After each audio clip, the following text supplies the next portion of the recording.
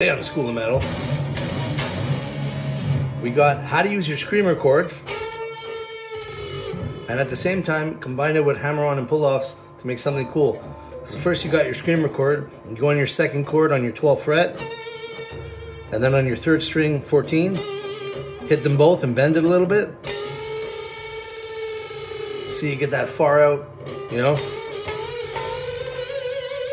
Use your whammy bar. Can never get enough whammy bar. And then what you'll do is, you'll do your screamer chord, but then you're gonna do some hammer-on and pull-offs. So for example, so what I'm doing slow is, I'm hitting the screamer chord, then I do some hammer-on and pull-offs, hit the screamer chord again. So hammer-on and pull-offs, I'm pulling off on my 15 and 14.